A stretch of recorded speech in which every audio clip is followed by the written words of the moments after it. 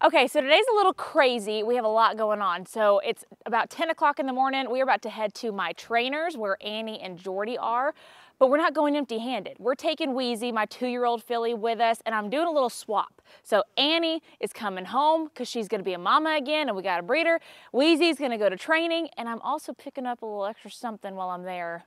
I'm gonna let y'all just see what that is. I gotta go give Erlene a shot because we're breeding her today. So, you know, we checked her yesterday. She was ready. Oh, she's outside. I'm gonna get Joel to do it. She's just been at home. Excuse me, you're getting too tall for this, ma'am. Isn't she big? She's already 16 hands for a 2-year-old. Her mama's 16'2", and her daddy's 17 hands, but I know her daddy throws them big. He has some really big babies out there, so I would not be shocked if she hit 17 hands.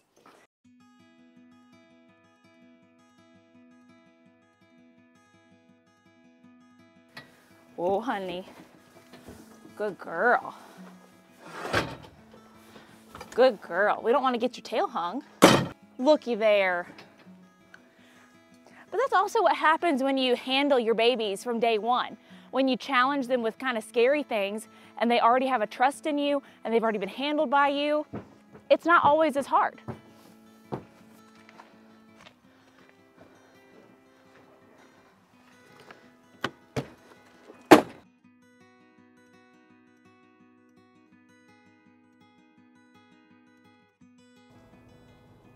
I see Bella's mama. The little babies. Is Jordy out here right now? No, he's not. Hey. How are you? Good. My stalls are full, so I'm just going to switch her from Annie's stall. So Yeah, that's fine. Just pull Annie out and cross ties. Yeah, that's perfect. Hi, honey. Did we live?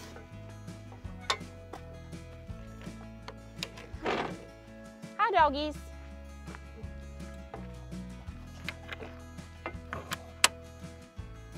Ooh. Look at the ground. Well, okay. They never look at the ground. How are you? Come on, honey. You're okay. Oh, she's about to get so used to things. I think she'll be okay. Also, she goes out with other horses. She's been out with like a ton of different ones and like has never been a issue horse. Hi, Jordy. The other babies are like, Hi, Jordy, honey. Hi, honey. Hi. Okay. Well, Missy, I guess let's see about that kennel real quick because I want to put him in first so that I can unload her. Oh my gosh, look at the whole barn. They're so funny. All right, I'm sorry, this is cringy, but I have to do it. They look identical. They're so cute. Okay, I want to take that one home. I told myself no baby goats though. That's them like older, like they're like 8 weeks old. did you see the little flurry look-alike in there? Yes. He's so cute. I love the goat stampede. Look, that one's trying to escape. He's so bad. He's so bad. Look at him with his little face. He's like, let me out so I can go romance my mother. He's romancing a lady right now, so. And then this is Flurry. Flurry, you're coming home with me, buddy. He's nasty. He's all peed on. The yellow on your face is what you think it is. They're nasty.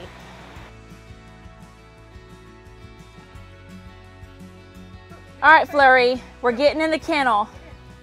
He is so funny. He's like a dog. Oh, he's got to lay down. Good boy. What a good boy you are. He's very well behaved, goat. What's wrong with y'all? Poor boy. Goat trafficking. Oh, look at that. Perfect. Perfect fit. She'll be fine. Oh, look at that. And then we face it to where we can just take them out when we get home. Perfect. Sorry, Flurry. Poor Flurry. Annie, you're so pretty. Listen to Flurry. She's going to be like, what the?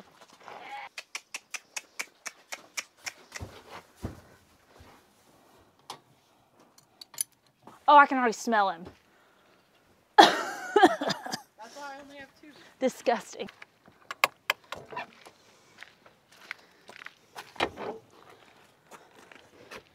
That was so much more quick and painless than I thought it was gonna be. Like, she loaded up so good. Everybody loaded up so good. Those are like big babies. Like, those are like ready to go home babies.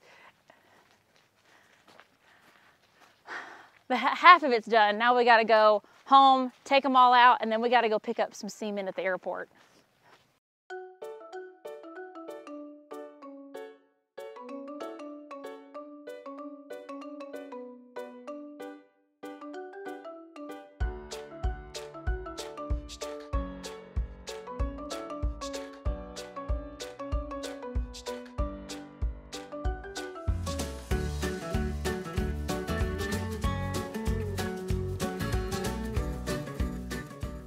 So we just dropped off Annie. So happy to have her home. I've missed her. I've missed having a horse at home to ride consistently, and she is going to be bred again to have a baby for next year. So that's exciting, but now we're taking Mr. Flurry over to meet his ladies. So Bella and Buttercup better get ready. Oh, look at them all coming. Why are you hurrying, girls? What's your hurry? Okay, so today is a pretty fun day. We've been running all over the world. We still have errands to do, but in the middle of it, I went and took Wheezy to training, brought Annie home, but I didn't just come home with Annie. I also brought home a fella for Miss Buttercup and Bella. They are my 2 oldest female goats, and I do have a couple that I don't plan on breeding right now. Bubbles, you know, with her fainting and she locks up all the time, I just don't know if I want to breed her. And then Blossom is way too young. And the daddy we brought is actually her daddy. So can't be doing that. But let me go ahead and get Flurry off the trailer and bring him to his ladies. It's a pretty big rig for just a little goat.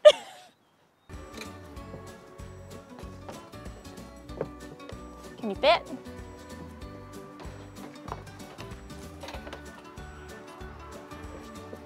Oh, he's ready, y'all. I know, it's a new place. It's a little different. I promise you, we got the women. Come on. Karen's like, I ain't having none of that. All right, I'm gonna just let him go.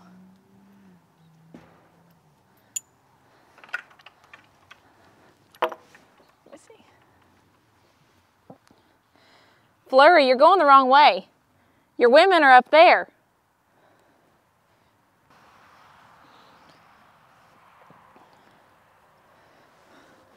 Are you scoping out my fencing to see if you can get out? Dolly and Blanche are like, what is that?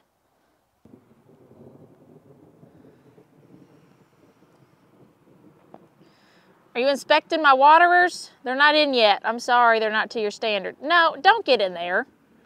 That's not what that's for. Look at them down there being so nosy. Oh, they're like, hey, ponies, can we maybe come in here with you? Nope, okay. So it's about to start pouring rain. It's thundering. Mr. Flurry met his women. They have somewhere to get out of the rain. We are going to go to the airport and pick up semen to breed Earlene this evening. So we're going to have to end it up here. I think there's going to be plenty of updates to come, so stay tuned.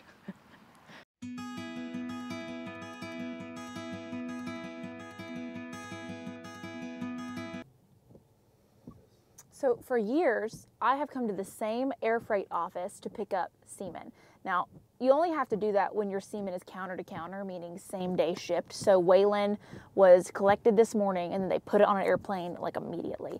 And so that is how we needed to breed Earlene, because she was like ready to breed. Well, they tore down the whole building. And I'm the person that, like, if I don't, like, once I know where I'm good at going, I'm good. But then when things are changed up, I'm like, I don't know what to do. So we've been driving around trying to figure out where to go. Finally, we had to stop and ask someone. They changed everything around and they put the American Airlines air freight office like within the building. So you have to go in there and find it. So I'm just like, I want my old building back. It was dingy and awesome. So let's go.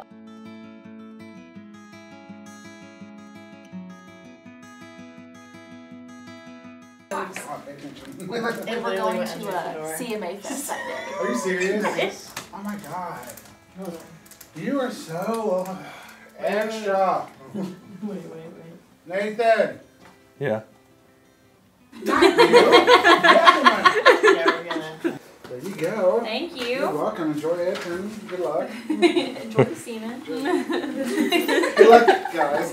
Thank you. Thank you.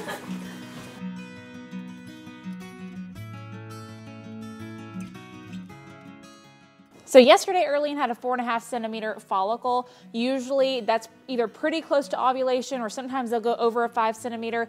We've never bred Earlene before, or we tried to last year. We haven't actually gotten it to take. That was a whole other story. But anyway, we're gonna go ahead and breed her with some VS Code Red semen. I am so excited. I know she's in good heat right now. I need to get that box open. Hopefully she still has this follicle.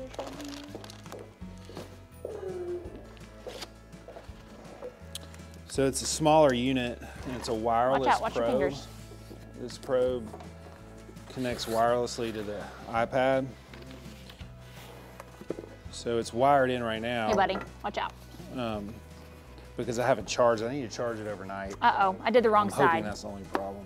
So I've got to keep it plugged in, but it's still communicating with the, this little I did the wrong side, bud. Android device wirelessly. Y'all, look at the sticker on the syringe. I'm having a little bit of a moment. This is my first ever breeding dose to VS Code Red since I bought him. So this is pretty cool. So I'm looking for edema and fluid. I want to see edema, I don't want to see fluid. We flushed her yesterday, and then I want to see that follicle too. So I'm seeing edema, which is good. And then there's a follicle. Oh yeah. She got it. So we'll snap a picture of that. Yeah. And we'll go back to it and measure it here in a second. That's the left ovary. And the right ovary just has a bunch of little ones. She was at like 4.5 yesterday. Okay. She's at like still the same. Okay. 45. Is that bad? But she's at the same. It's fine.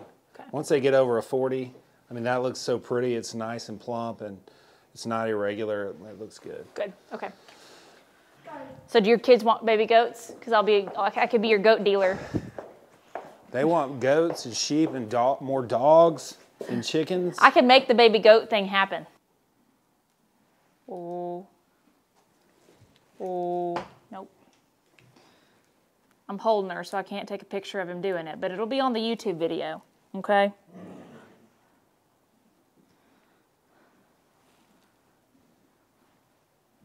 Abigail left me, so she left like 30 minutes ago. I was like, of course. All right. It's in. It's in. It's way up in there. Just needs to go up and to the left, and we'll be good to go.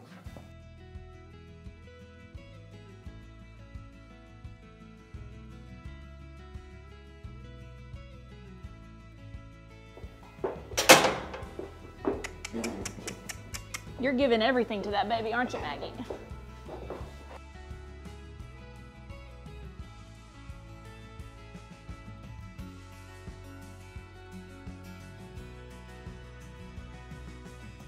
So she's got a follicle, we just need to measure it. She has a little edema too, meaning she's not in like, I don't think she's in flaming heat, but she's not far off from it. She looks like she has more edema than she did yesterday. That's good.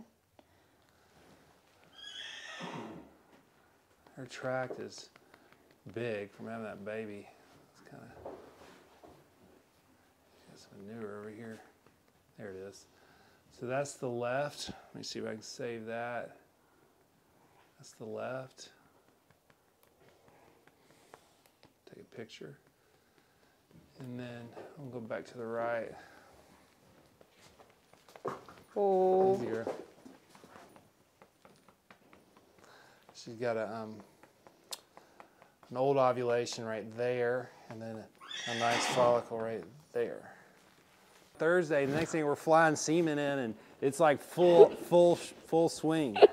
Now we're doing an embryo transfer. I'm in a duck blind on Saturday. So here we go. Well, It's starting. that's how it happens. I just cause problems. It's okay.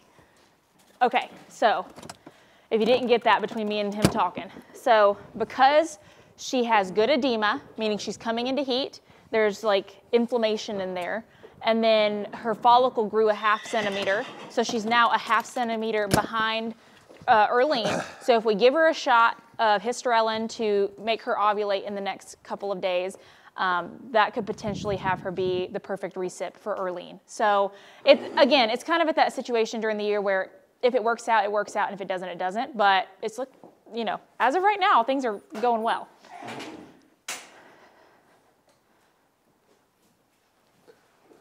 Do I need to give her anything in the morning? No. Okay. So Beyonce, I don't know if I mentioned earlier, but I actually sold an embryo of Beyonce's. So we're checking her right now to see if she's ready to breed tonight or if we need to breed her tomorrow. And then about 7 to 8 days from now, we will take her to the clinic. She will be flushed. We will, collect the embryo if it's there. And then we will ship the embryo to the buyers who will put it into their own recip mare. And then they will get to foal it out and they will own that baby. So, pretty cool. She was out in the rain all day. You had fun out in the mud, didn't you? Do y'all ship a lot of embryos? We ship a lot to Texas. Yeah, to their big recip place? Yeah, to the big recip outfits. And we ship some to Florida. She already went. She already ovulated? Yeah. Has it been too long to even throw it in there? That's on the left. I'll have to look back and see where she had it. That's where she ovulated, it looks like, or resorbed, one of the two. Yeah, she must have been like right on. We checked her yesterday and had already cleared her edema. She has zero edema now. It's kind of concentric. It gets concentric after they ovulate. And then that's where she's got a small one right there, and then that spot.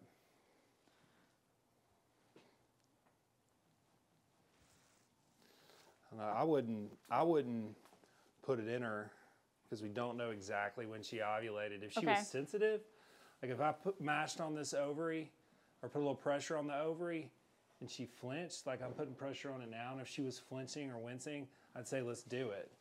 Because a good indication of how recent it is how sensitive that ovary is. Mm-hmm. For the first 2 to 4 hours after they ovulate, they're pretty sensitive. And when you put pressure on it, they'll wince or flinch. Right. And she's not doing that, so it would be, you're just a risk and kind of a long shot. Yeah. Well, so if we were going to short cycle her, what do we do now? If you're going to short cycle her, you're going to take count 5 days. So I like to do it on a Thursday. So you got all day Saturday, Sunday, Monday, Tuesday, Wednesday. That's 5 full days. Okay. So I'd do it on a Thursday, and then start checking her the first that following week. Okay. I'll talk to the people that bought the embryo and see if they would have a recip mare available if we did that. Yeah. Okay. And then we'll go from there. Yeah. Yeah, that stinks, but it's early season. I mean, we were just kind of figuring it out, and it was kind of like if it worked, and it just didn't. So now we're coming at it with... Save that dose. How many doses do you have left? 3. Okay. We'll save it tomorrow. If Earlene doesn't ovulate, then Dr. Raina can use it. Okay. So this, checkup didn't necessarily go exactly how we had planned. We really wish Beyonce had either, waited to ovulate so we could have bred her tonight, but we can't be too picky because Earlene is being amazing. She is being textbook at the moment. We are hoping that she follows through by ovulating tomorrow. And then Maggie is amazing because she went ahead and caught up to Earlene as a day behind her, which is pretty much perfect to use her as a recip for Earlene. So we're crossing our fingers that all of that works out and that they both ovulate in a timely manner, and then we will be doing an ovulation. Jesus, Katie. An embryo transfer next weekend. So not a bad first breeding for 2024. I have to say that. I hope you... It's late, okay? I hope y'all enjoyed this. I know a lot has happened from the get-go. We haven't really had a slow entry into it because the first time ever I had mares checked, we decided to breed Earlene. So if you have any questions that you want me to clarify on, any topics that you would like me to deep dive into going into breeding season so you have a better understanding, let me know in the comments and I will try to integrate that into future videos. Hope you comment and like and subscribe. Those 3 things help my channel out so much. Thank you all so much for the support and I'll see you in the next one.